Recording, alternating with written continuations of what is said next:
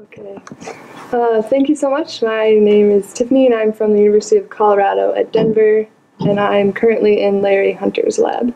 But I'm fortunate enough to get to do some work with Kevin Cohen as well.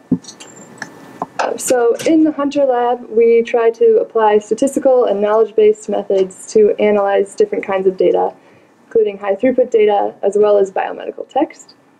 Particular research activities I'm involved in are based around trying to solve problems using semantic web technology, different statistical learning techniques, and network inference, in hopes of being able to integrate different kinds of data for the ultimate goal of generating novel hypotheses. My primary work recently has been focused around network, so just a little background information so we're all on the same page. Basically, networks facilitate the reconstruction of complicated biological processes, so they're really valuable tools in the biological domain. And when used in this domain, nodes typically represent some sort of biological component, whether it be a protein or a gene, and the edges allow us to denote some relationship between those biological components. They provide, in general, a method for integrating disparate data sources, and inference over the structure of a network tells us some sort of information about functional elements within the network. So I think the most basic example is a gene expression network, where we can predict what genes are most likely to interact with what other genes, and by what mechanism they interact with each other. But we also can think of some applications for using networks, and network inference in particular, for generating novel hypotheses. So my most current work has really been focused around the web ontology language. So in general, this semantic web standard is a really rich expressive tool for expressing relationships between different entities, and so it's very valuable for biological modeling. And it enables all kinds of automatic deductive reasoning, but this also comes at a cost. So OWL graphs themselves are very complex. They require lots of intermediary nodes, and they're very difficult, or OWL in general is very difficult to learn. And the readily available reasoners for OWL only do deductive logic. And as we know, not everything in biology do we know the truth about it. So we've developed a method which we call OWL nets that lets us reversibly abstract OWL-compliant biomedical knowledge into a representation that's both better for visualization and for inductive reasoning and inference.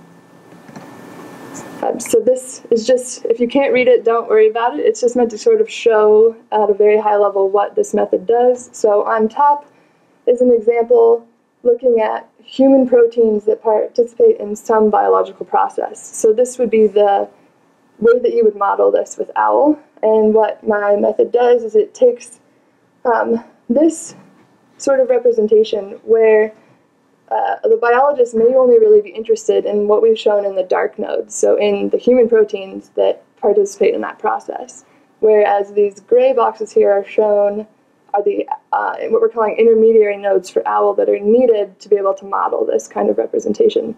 So it takes all of those gray nodes and essentially abstracts them out and just leaves you with the biology of that query. So this is an example of what it does. This is just using a simple toy query that we ran that looks at drugs that interact with trametinib and the protein targets of those interacting drugs.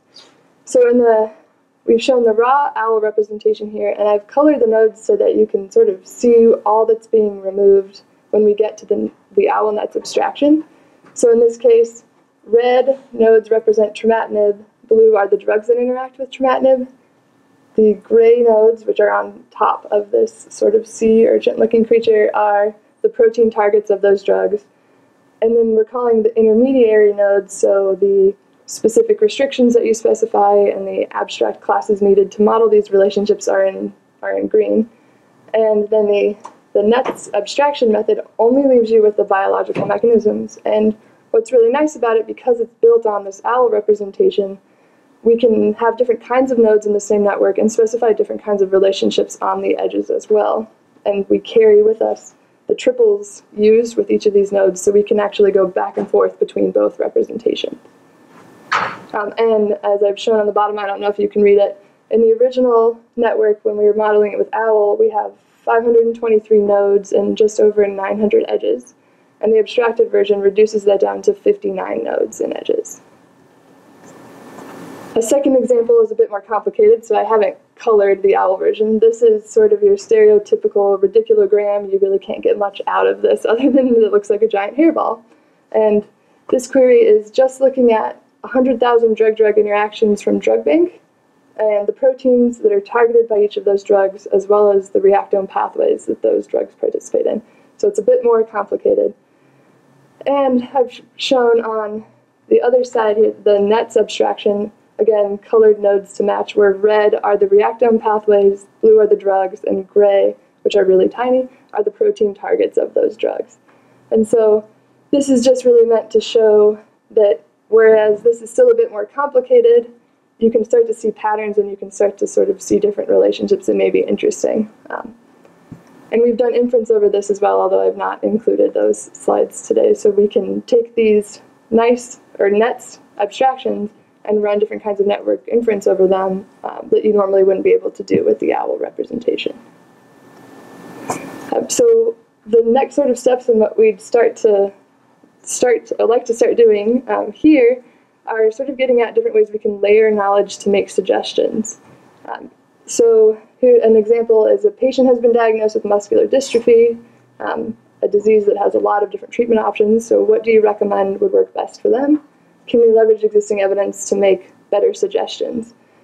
So we can leverage open biomedical ontologies and data sources, and with OWLNets put them in a graphical form that we can integrate with other data.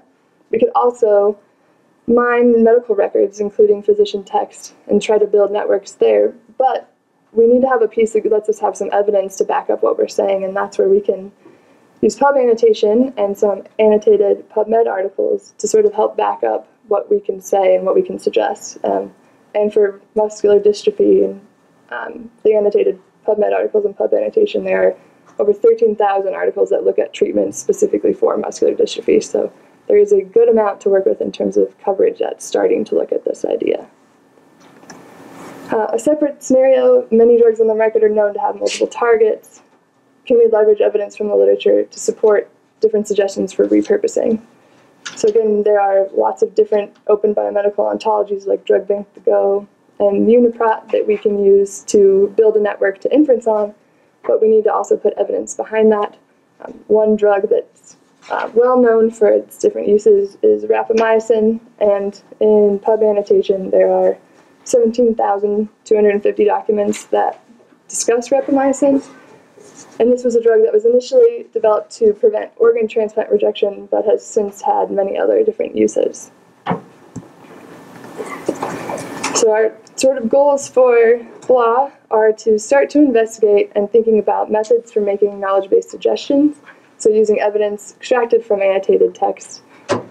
So looking at the ways to extract the evidence isn't necessarily the hard part, but exploring different representations that work well for integrating with the NETs method or for doing different kinds of inductive inference is an interesting question, and there are many different ways to go about that and many different ways to answer it.